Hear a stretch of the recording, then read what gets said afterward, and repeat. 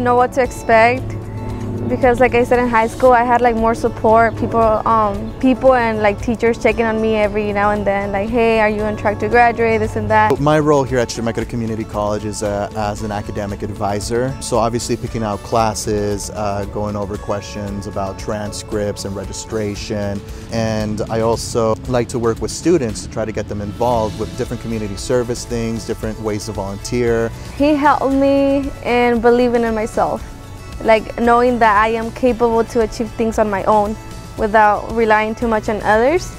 It's okay to ask for help if needed, but if you know you can do it, like, go for it. One thing that I noticed is that your confidence level grew. Another thing that I noticed is that you're a lot more sure of your future. I've noticed that you are a lot more involved with your community. After I graduate from Chemeketa, my future plans is to attend Pacific University and obtain my teaching license and ESOL endorsement. I want to be a bilingual education teacher, and here in Woodburn. You being my role model and my guide has helped me graduate. I think without you being there, I wouldn't have made it. So thank you. Thank you for that. I was nervous beginning college because I didn't know exactly what I wanted to do, but I knew I wanted to go to college, and so I knew I wanted to continue my Spanish. So I was just kind of nervous but excited to continue my journey, even though I wasn't quite sure where it was going to go.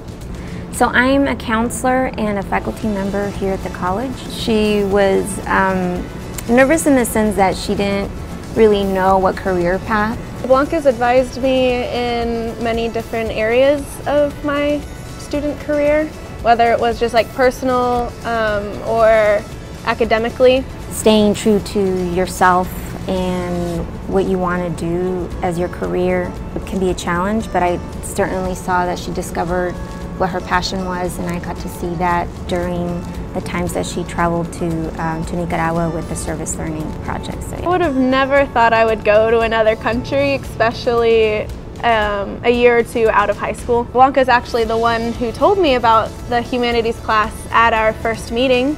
The opportunity to go to Nicaragua and experience another culture actually led me to my career change and led me to what I actually want to do with my life. I am looking into either international development or public health. You know, we fought spiders of Nicaragua together and woke up at 6 o'clock in the morning and traveled across the country twice.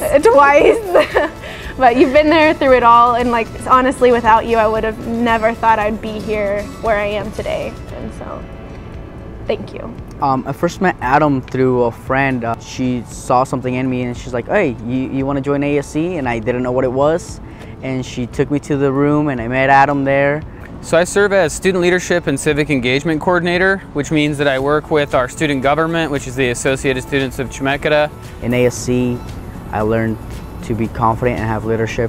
He helped me with being confident and being better than who I was the day before. When he first started with us and I first started helping him, do academic planning, I don't think he necessarily believed in himself that he could be successful in a program like the medical assistant program.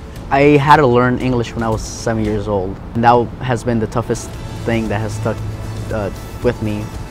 It's easy to not go to school, but it's much harder to succeed in life.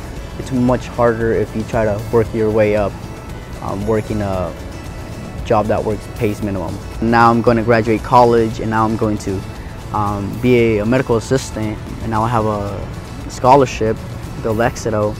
It just keeps going, and I keep going, and I keep striving for more and wanting more. If it wasn't for you who hired me, I wouldn't be able to have my scholarship now. So it's just those little steps in life that you don't really pay attention to that matter at the end, and I'm just really grateful for that.